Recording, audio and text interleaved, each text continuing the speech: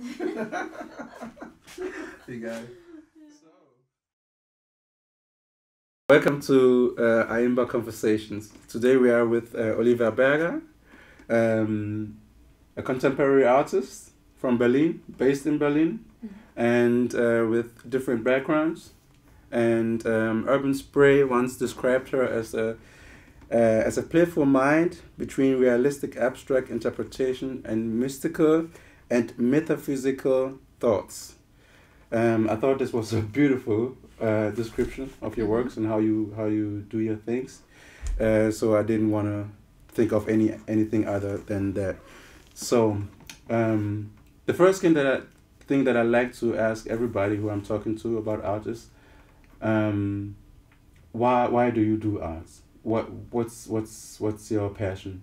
Where did it start, and why do you decided to really do it, to go for it? Yes, so wow, this is the question. So why I do art is because I've always done it. Since a child, I used to be in my own world, always quite alone, and my parents always gave me color pencils, and I used to play with this. So it was kind of my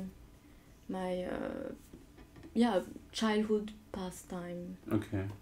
Toys, Yeah. I would say.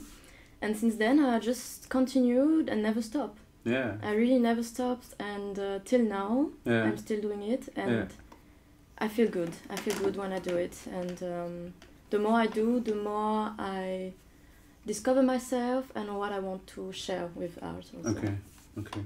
So tell us more about your identity. I mean, I through my research, I noticed that you have two identities in yourself, and two how do you say it, countries where you come from. Yes. Tell us more how it plays in your art. Yes, I'm from Mauritius Island. Yeah. I'm born there. Oh, beautiful. And it's from my mother's side. And my father, he was from Berlin. He was German. And he met my mother there, and so I was born with my sister. Yeah. And yes, so I'm in between these two very, I would say, very different cultures. Mauritius is very warm, it's very exotic, it's very multicultural. Yeah. And the German side, which is very German, with a lot of criteria. And yes, so I used to grow up with these two different, I would say, way of living since small. Okay. Yes, and this has a lot of impact, I think, in my art. It's something quite new that I discovered, actually, how it influenced my art. I never knew about it, but now the more I understand, I would say that I from the Mauritian side, I take the colors. I grew up a lot in nature, so on the seaside, so I very use all this nature color that I used to see in Mauritius, with fruits, with vegetables, with trees, the sand, the sea. So this is what I'm taking from my homeland. Yeah. Also like spices, like different spices color that I also take, so in food. And then I would say the German side in my art would be the very geometrical part of it. Because I grew up also with my father, and he used to be very German in the sense of I always have to be on time, everything has to be perfect. Yeah. So a bit less organic, I would say. Yeah. So I interpret this with all the geometric shapes and very hard edges. Yeah. Because it has something very hard in it. Yeah, of course. So this is the combination I'm doing of organic, colorful, Yeah. and warm, and this very geometrical, mathematical side. Okay, beautiful. You mentioned as I was searching for you, you mentioned that your father was a big influence for you, that he taught you a lot of things, and I wanted to ask you, like, what are the things that he taught you? You said it was metaphysical, in the universe, science, and everything, and tell us more about it. Yes, it's funny because it's my both parents actually are very spiritual, I would say. Yeah. But my father, he was very interested in the universe, like metaphysics, things that happen that sometimes we can't explain. And he was very curious about it, and I was always with him, and he would tell me these stories, very unconventional stories, very supernatural.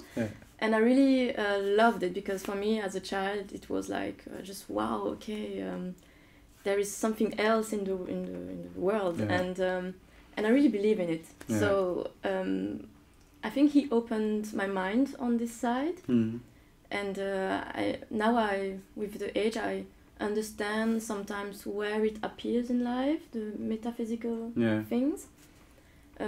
So a lot about the universe, the planets, and this I use also in my art. I use like I would say second thoughts in paintings that maybe people won't see in the first moment.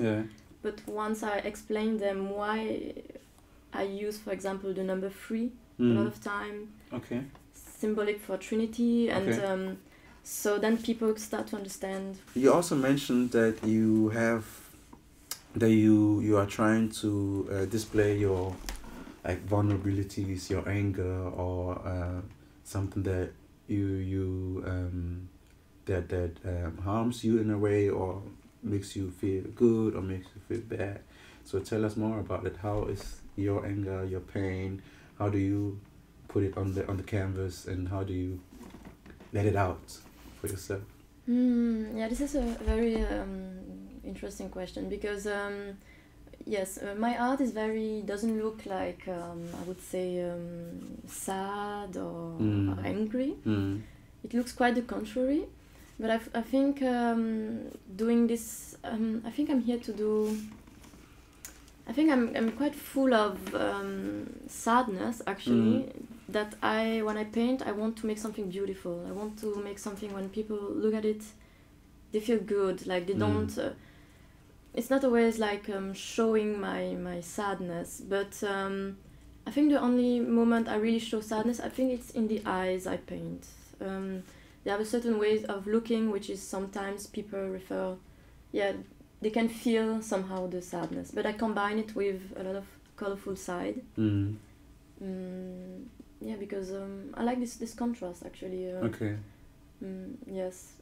So you wouldn't say that your pieces are.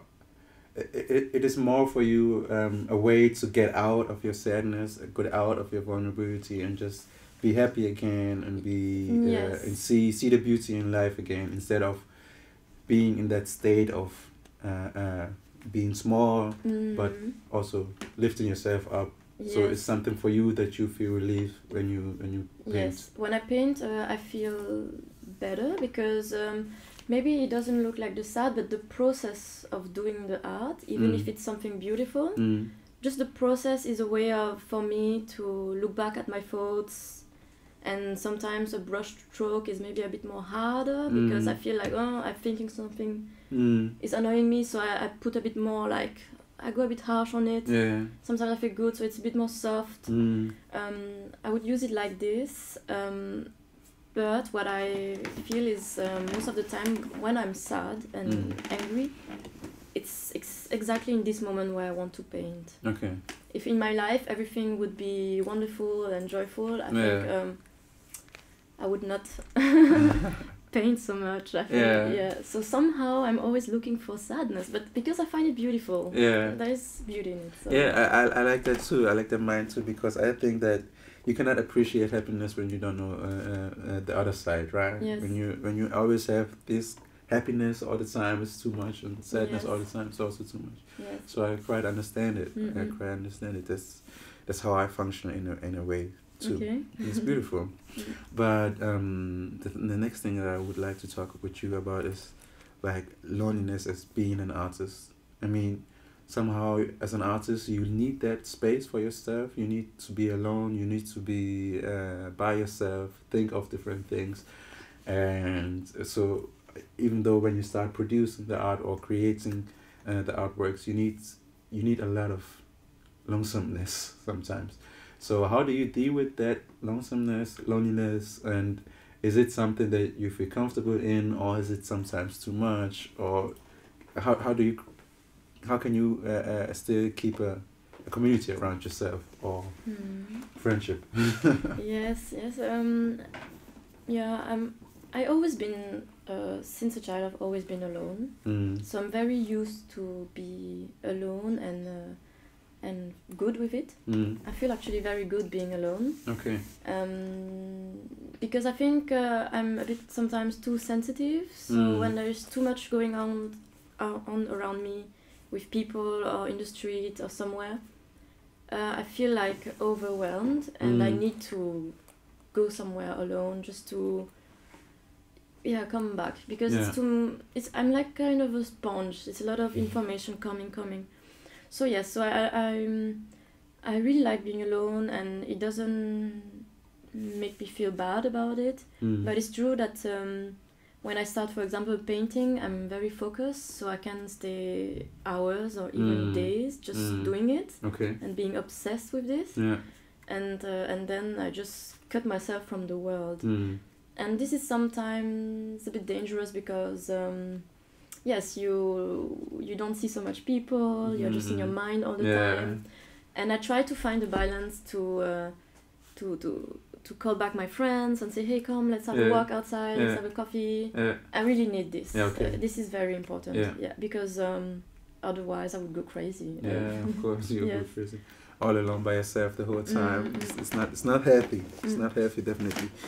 Yeah, beautiful. But I'd like to talk more or go deeper in is the fact that you really have two identities in yourself.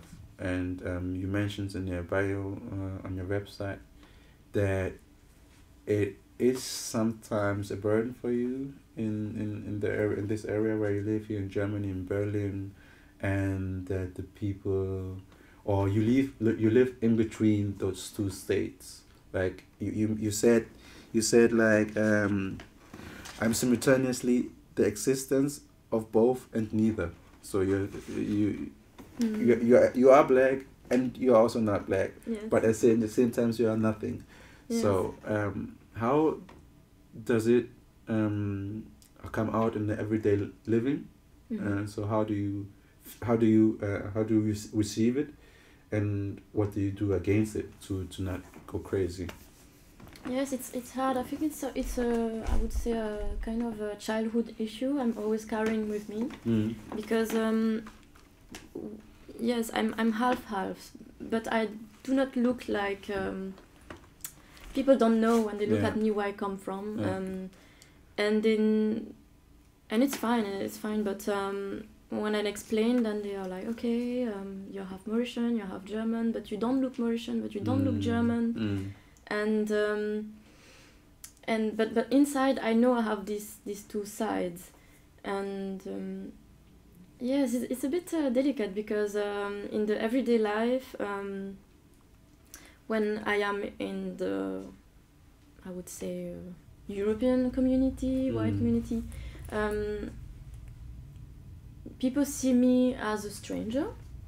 Not completely, but a little bit, I would say. And when I am then in a black community, then also they ask themselves, oh, where I come from. And it's quite funny, because I feel attached to both. Like, it's really, I think when you're a métis, it's always a issue to know, to find where to go, which direction I go.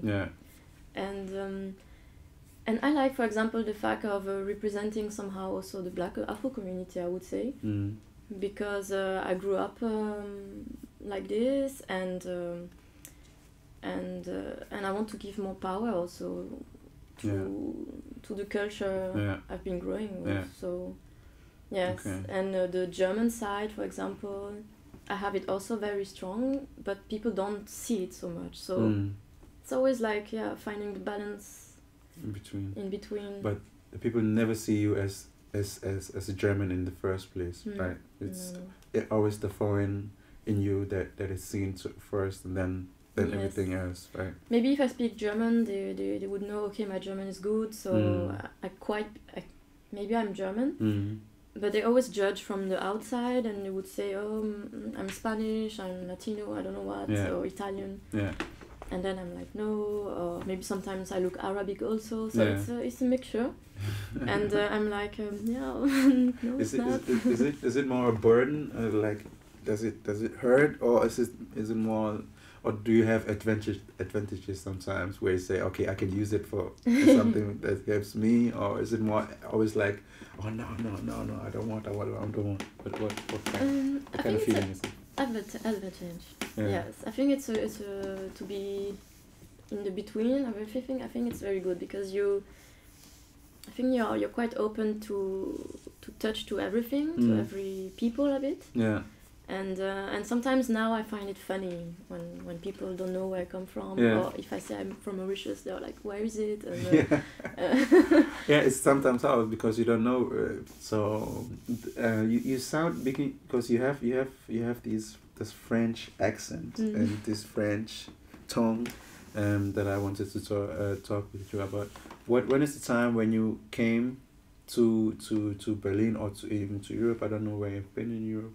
But I also read that you've been living in France for a while, and tell us more about that process. How you came to Europe, or what was the decision? Why your parents said, okay, we want to move back to Germany and not stay in that paradise of Mauritius? Yes, actually, my parents are still in Mauritius. Yeah.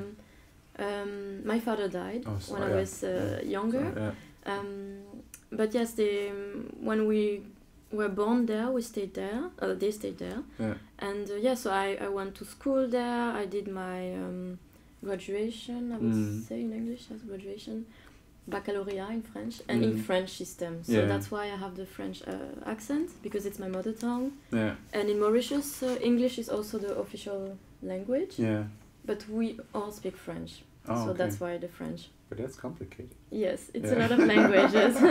And my father, the German, so I'm like, too much. But it's good actually. Yeah. Yeah, so this... Best of three worlds, I guess. Yes. But I like it. Now in Germany I speak a lot of English, so it's coming back, but I think I have a lot of French accent. Okay. Yeah, I can hear it. Yes. As we were talking later today in the beginning, I thought, oh, okay. There's a little accent in it. Yes. It's beautiful. Yeah. So I moved to Paris after school to study something very different from art. It was AES, it's economy, law, and sociology.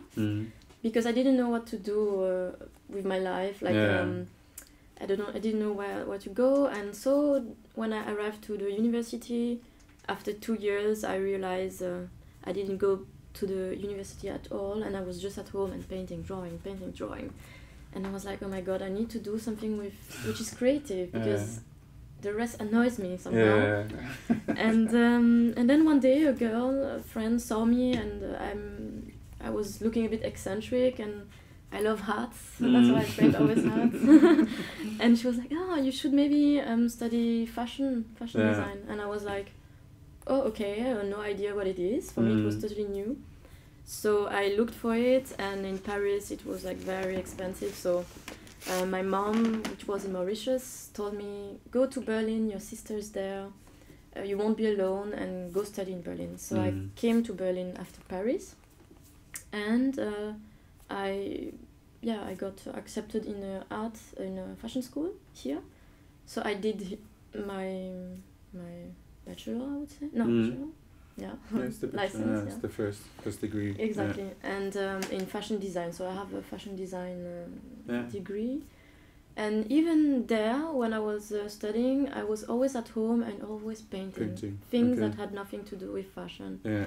And I like portraits, I like people's faces. So I was doing this, and then after the school finished, I was like, what should I do again?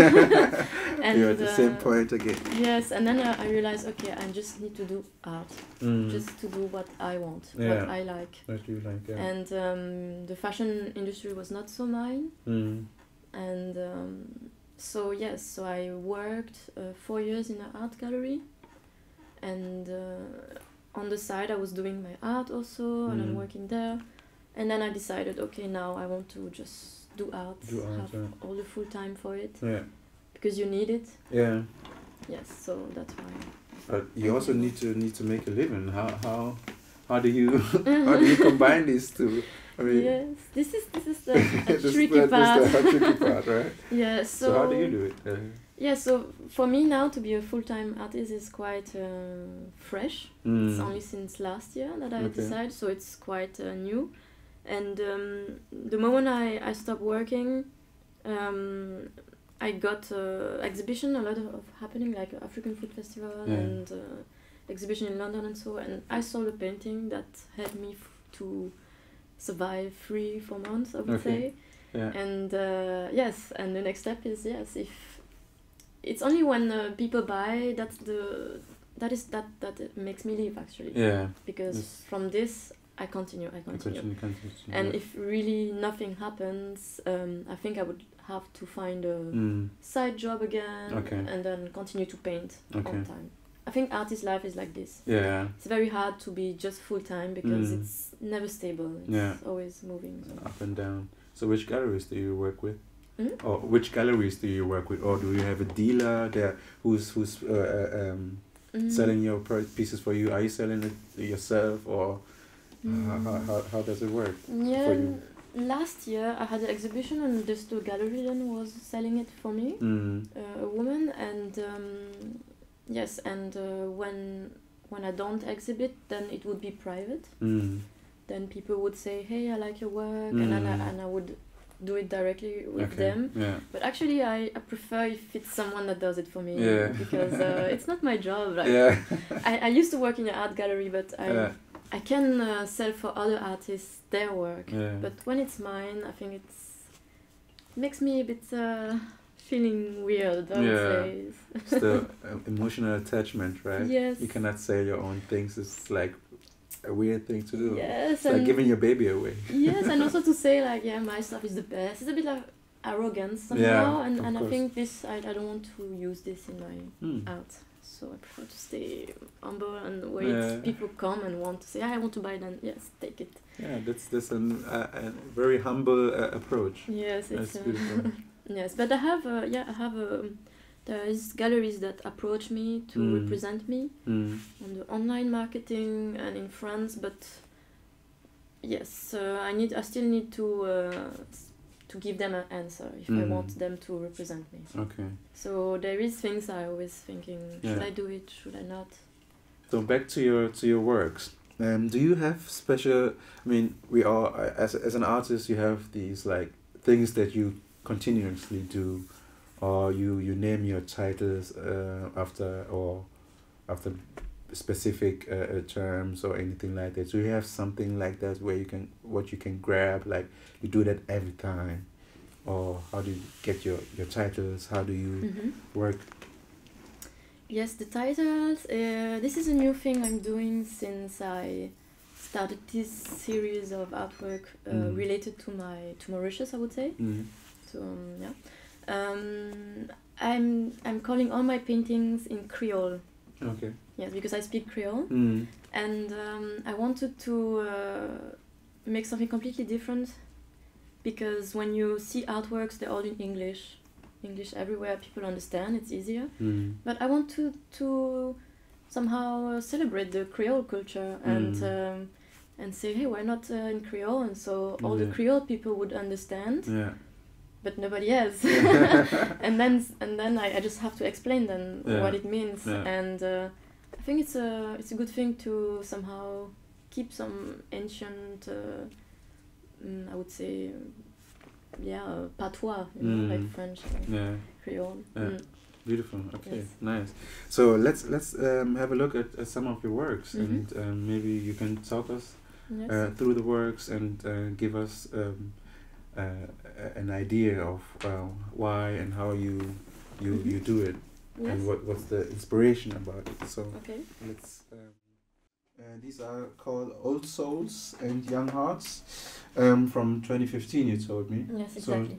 So tell us a bit more about it. I mean, I find it fascinating how you did this. So what is the concept? These artworks, I would say, they are quite the first. I think it's the first step in my artist career. Yeah.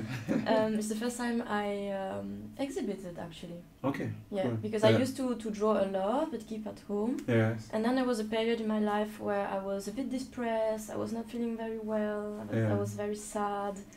And I started to do these old people in this moment where I felt very sad. Yeah. Because I felt somehow very old, like not good and everything. So for me, a way to get this feeling out and let the time pass, I started to say, okay, I wanted to draw old people because, yes, it's a symbolic of time. Yeah. And also the process of doing this takes a lot of time. Yeah. So I could really feel this time passing, this sadness in the faces of old people. Yeah. But this is exactly what I found beautiful. It's all these wrinkles, the expression sometimes that looks empty, but it's not empty. Yeah. So yes, so I started to draw them. It's a graphite drawing on paper. And then I started with the face. The first idea was to leave just to do the face and leave everything white. Okay. And then once I did that, I said I wanted to pass another message, which appeared in the process. Yeah. I was saying, okay, maybe you get older in life. People don't accept wrinkles and time. Yeah. But I say, even this, you can still have a young heart. That's why the title, Old Souls and Young Heart. Okay. And these lines is what I used to do since very small. It's like kind of doodle. I do it. This is a very meditative way for me to just letting go. I do these lines, this geometry. And it all started like this first. So I try to combine these two contrasts, I would say. Yes. And but in the figure. So when you come closer, you can see. I try to make as if it's like kind of wrinkles, but in a very modern way. Yeah. And I have also like hidden messages in it. Like this is like from the mechanic of time. Okay. From a clock. Okay. Here is like a scarabée, which represents transformation in the Egyptian mythology. So that's coming back to all this metaphysical stuff. So transformation from one new life, consciousness, or somehow. And yes, and then like always like very little hidden messages. So do you do this? I mean, is it out of your imagination, or do you have a picture that you look after and then you draw after it? And that's how you do it. Yes. I usually get inspired by a photograph. Yeah. I wanted to, like many times I walk in the street, I see all the people and I really want to draw them. Yeah. But to draw like this, you need time and you need support. But I was never confident enough to ask them, can I make a photo of you? And I thought like, okay, they think I'm weird. So that's why I take from magazines and everything. So yes. Oh, okay, beautiful. Yes. But you also said that it's you get the ideas for to finish that work in the process. So when you start a work, it's never the finished. It's not or thinking of an idea is never the end result. So when you have the idea right now, when you start painting, you said there are a lot of ideas coming through it, right? Yes. And so the end product is almost a different one, or kind of similar. For this one, it was the fact that it was very different in the end from the first idea. Yeah. But now, in my actual state, the more I paint, for me it's always like this, that I function with music. When I hear music, it breaks out an emotion. Yes. And this emotion, I see it in my head already like a picture. Yeah. Like a finished picture. Okay. So what I do is, yes, it just pops like this in my head. I have these images of people, of attitude of people because of the music that influenced my emotion. Yeah. And so I do like very fast sketches just to set the idea. Yeah. And then sometimes I already know, actually the original sketch of this in the process is to... Sketch of these works? Or this one? For this, this one, okay. yes, from this one, just to show you. Because these are old, so I don't have the sketch anymore. Because that would be interesting if you still would have got the sketches from this one in your book and you're still around and still everywhere. From this, no, but it's like this. Okay. I did the sketch like this, Yes. and then sometimes I already know which colors. Yes. So I already know in my head which are the colors. Yeah. So I see everything finished. Yeah. And then when I start to do the artwork, and I put the colors I've seen in my head, sometimes it starts to change a bit because I need to adjust. Yeah. But the idea is already finished in my head. In your head, okay. So now in the actual stage of paintings, they usually look to 80% of what was in my head in the end. Okay, so would you say that it's more you are maturing as an artist? Like you know what you're trying to do and you are trying to get what's in your head on the canvas. Yes. Not anymore like drifting around, like you start here and then you start to drift to somewhere else. You try to be focused. Yeah, and now, do the one thing. Yes, exactly. Yeah. Yes, I do like this more now. So it's really clear in my head what Yeah. I want to do. Yes. And I just follow it. Okay. And sometimes, of course, there's something I'm like, oh, okay, I could add something. Yeah. It's just adding. Yeah. But in the end, it's what I want. Okay. Yeah, Beautiful. Yes. So what about? I mean, these are not that much of colors. I mean, there are no colors, and it's just black and white. So tell us why do you start? I mean, okay, you said you were using pencils, so graphite on paper. It's obvious that if you use pencils, you cannot use colors to it. But so tell us why. You could have painted it all in beautiful bright colors. Why didn't you do it? Why you start? Yes, because when I was younger, I used to paint only monochromic. Okay. There was no color. There was no color? No. Okay. I used to paint only in pencil and black, everything black. Because I think I never really tried with colors before. Okay. I was not looking for this. Yeah. And I think for these people it was also very more fitting to have something monochromic. Yeah. If I would put colors, it would give a complete different feeling, message. Yeah. Okay. And in this period I was really in this dark phase, so I used to keep it like this. But yes, the colors actually are quite new to me, I would say. They are always been there, but I never used them. Okay. Yes. So new, when you say new, what time space are we talking about? I mean, is it just... did you start yesterday painting with colors or? No. Yes, like a child I used to use colors, but really to put it in my art, I would say only 6 years, 5 years. Yes. Okay. And before it was only black, white, no colors. Because you have a beautiful artwork over there, standing. It's bright colors, beautiful colors. So that this is the work that I was talking about. I mean, you have the boat. I mean, you have the beach and a beautiful like turquoise water. And I was asking myself, what is this? Tell us more about this work. I mean, you just finished it a week ago, I guess. Yes. I finished it a week ago. It took me a long time because. This was a kind of artwork where I had the idea first, and in the end it completely shifted. Okay. Yeah, this one is really an example of something that changed in the process. Yeah. And actually the first idea is like, this is the picture of my childhood actually, because this is where I grew up in Mauritius. Yeah. It is a bay where I live. Yeah. And there's always this boat there. Okay. On the beach. Where all the fishermen are taking it to go out to the boats and go then fishing. Yes, and here it's really my lifetime. I used to stay there. Yes, and also my parents, they were divers. So it was from here that they always went to work, to dive, took the boat and go out. Yeah. And this actually here is Le Coin de Mire. It's a very famous island. Okay. Next to the island, and I put it in one piece, but actually it's cut. Yeah. This is at the back, and there's many little islands at the back. It's very beautiful. Okay. And we always have this view from our house.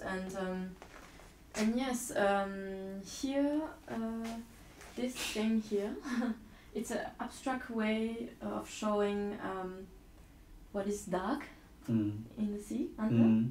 And here, this square, it's where ancient pirate boat has sunken. Ah, okay. Yes, it's a boat I grew up with as a child. It's a very old one from the 1916, I think. Yeah. And a wooden one, very beautiful. And since a child, I was always seeing this boat here in the bay. They used to go out a bit, and I was always dreaming about this boat. So is it underwater? Now it is under. Now it is underwater. Yes. So before it was above. Okay. So before it was above. Yeah.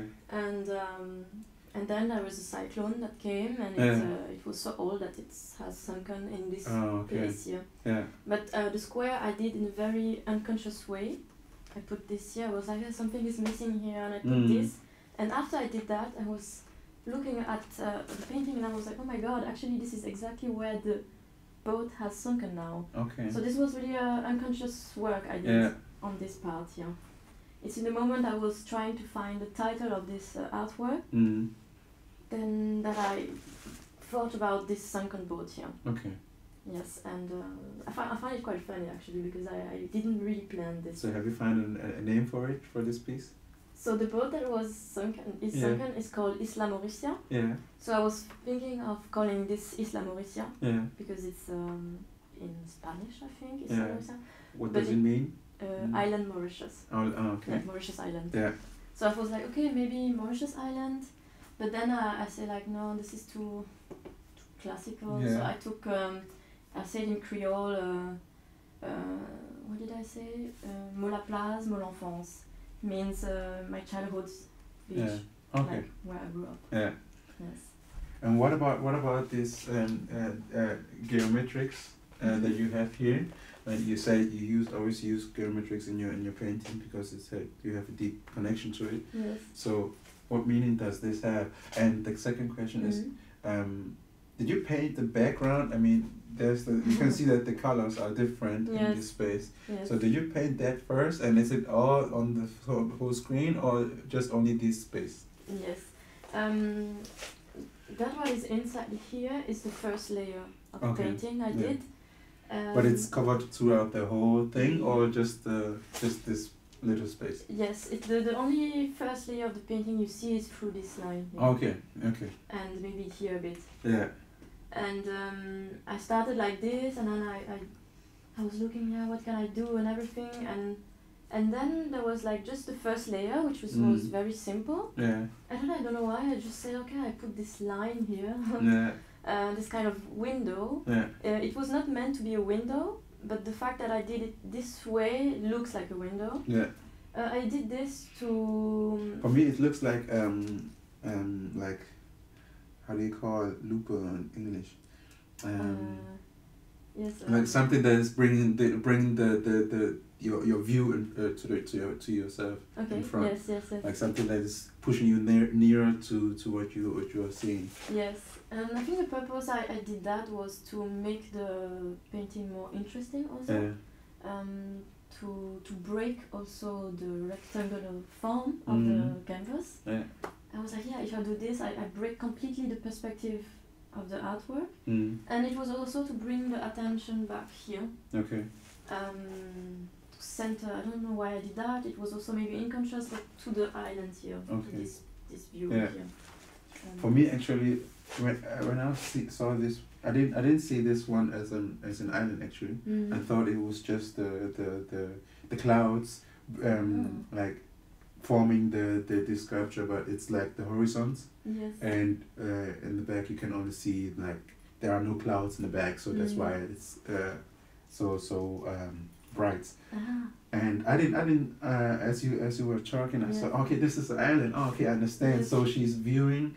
And she's standing over here, and she's viewing that to the next island. She said she have a view to the next island, and it's of course beautiful. Yes.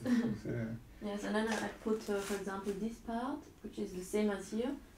I put it a bit more. Everything is not really on the same line. Yes. I break this down to also give just slight impression of it's a bit more forward. Okay. Yes. But yes, and these things here, these lines also, Yeah. I use the same color but in a thicker way. Okay. Is to somehow bring like a layer effect of very subtle effect of the sky going darker. Oh, okay. But in a very, I would say, modern way. Yeah.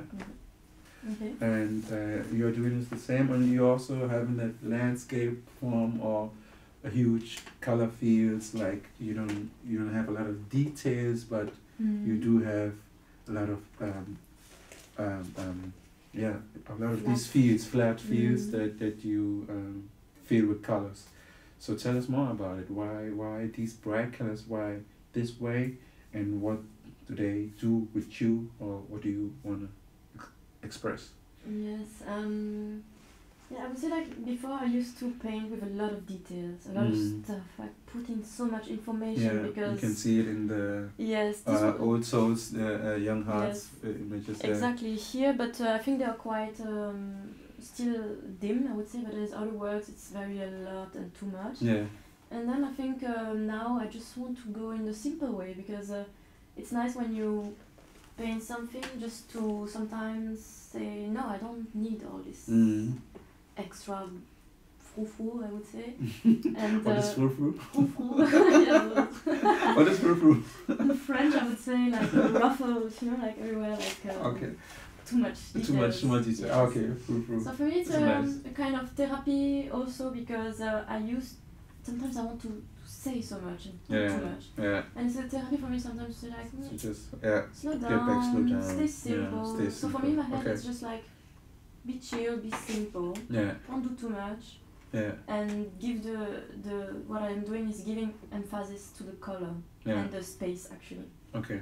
I want to show that sometimes you don't need much and sometimes just with this area of the sea and this beach here to make impact actually, I would say, just with very simple. Give impact with simplicity. So you're trying to put the beach in focus, or let me just rephrase it. You're using the colors in order to get rid of the details, but also focus the viewer on particular things, so that they will notice, okay, this is a beach, but overly dimensionalized in a colorful way, and you are trying to be as humble or as chilled, as relaxed as possible, so you don't need to put another thing over here and another thing over there, so you have a lot of speaking noises. But I think the colors really speak quite loud, in my opinion, because that's not how people would imagine a beach. Yes. Right. That's it's really loud. It's like we want to shout something out. Okay, like I want to go back, or that's where I get my inspiration of. That's a nice way to look at it. Yes, and it's also exactly you exactly found the right way to explain it actually, and it's through the color, the simplicity, and something. It's not real, but the brain gets it. Yeah, it's the brain gets it. Yeah. And this is what I want to do. It's somehow trigger a bit the brain and say, hey, it's an abstract way, I think, but still quite real, but not completely. And in combination with a bit more realistic, but this is also not real. Like the sky doesn't really exist under these colors, I would say. No. You have the pink sky and everything, but not like this. This one I just did randomly, and I like this combination of a bit more soft, organic, realistic, like here this part of the board, and then with this very geometrical, sharp edges to find to play with it. Actually, it's a game. I think. Yes. Nice. Yes, but this one I'm quite actually happy of the end result. Sometimes I'm very unsatisfied. But it's always like that sometimes, right? Because I can see, I can do something here more. I can correct you. Are you ever happy with one of your works? I mean, it's the fact that a lot of people see the mistakes in what they do, the mistakes in quotes, but sometimes there are no mistakes, and other people find your mistake maybe encouraging or very good or inspiring. You know, that's what I witnessed. Sometimes I paint too, and sometimes when I do works and I show it to people, and even though sometimes I really hate them, I say it's total crap. They say no, it's nice, and they're not even my friends. They're foreign people. So I think there's always inspiration in everything that you do, whether it's perfect or not perfect. So the thing is to do it and to find a reason for you to do it, for yourself to do it, and to maybe find a reason for other people to be inspired by it, I guess. But that's my weird brain. No, but it's actually like this also. Like there's things I see that maybe you don't, other people don't see. And I think when you do art, you know exactly what you want, and when it's not perfect, you go crazy about it. But people were like, oh my god, it's nice, and you're just like, okay. But in the end, I try to not to be too hard on myself. I am quite hard because I want perfection, but sometimes I'm like, okay, it's fine. Relax, it's not straight enough. All the colors we move away sometimes. I know it. So beautiful. So this is one present or current work that you did. Let's go to the one on the wall. So that's the current piece that you are working on. You can see that you're not quite finished, but you're also quite on your way. So tell us more about these ones. Yes, these ones.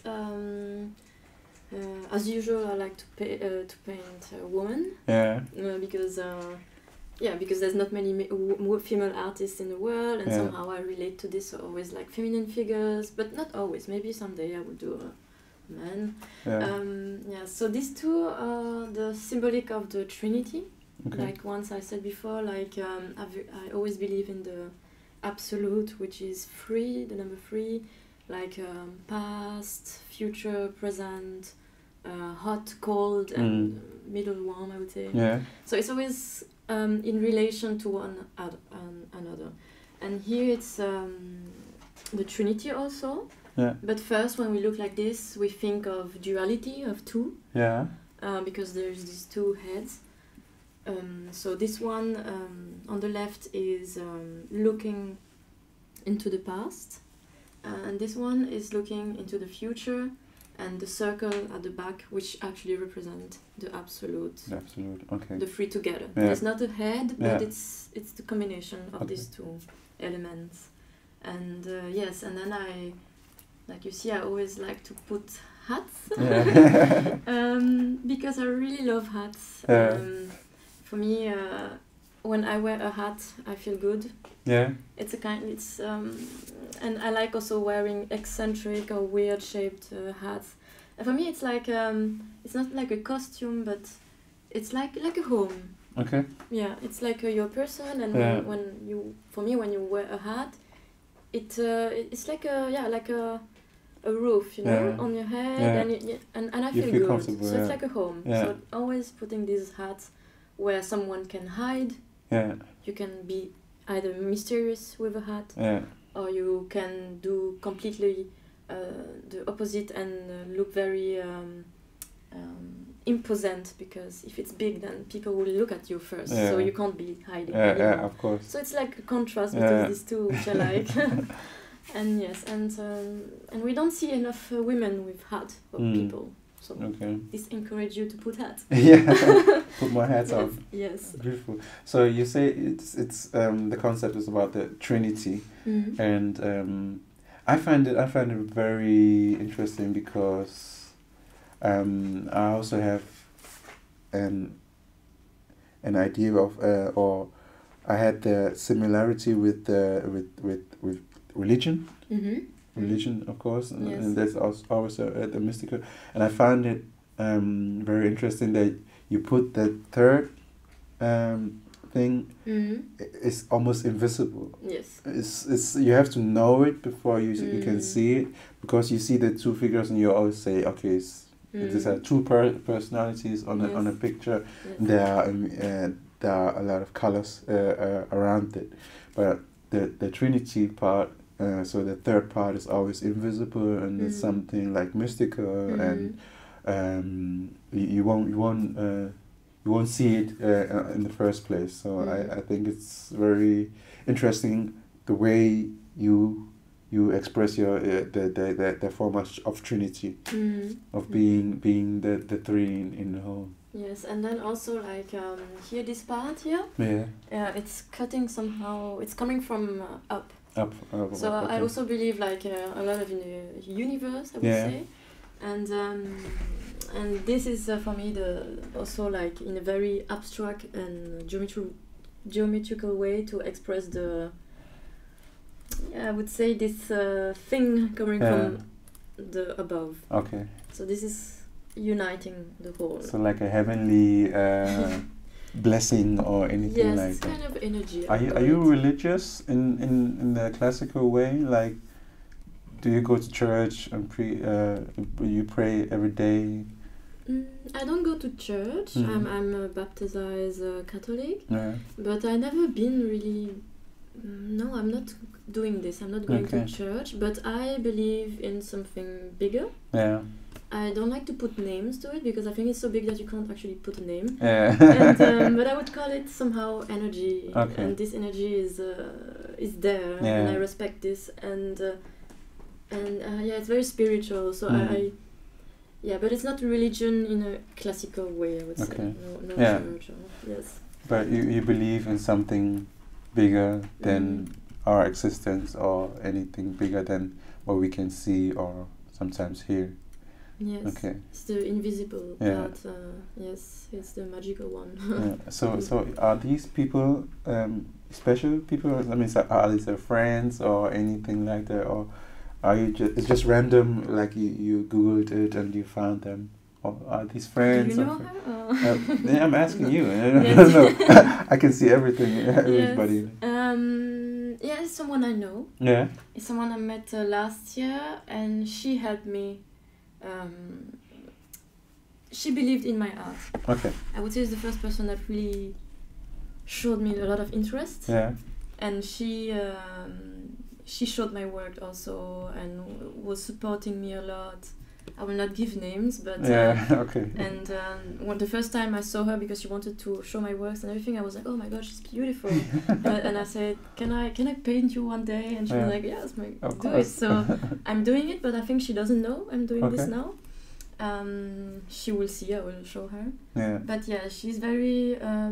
She helped me to push me a bit up with my art, so I wanted to paint her. So it's both the same person? It's the same person, but I will change them. Okay. Yeah. You change them in a bit. I will change them. Okay. They will not be the same. And are there going to be more colors, or I mean, what is the finished piece going to look like from now on? Yeah, from now on, I think there will not be a lot of change.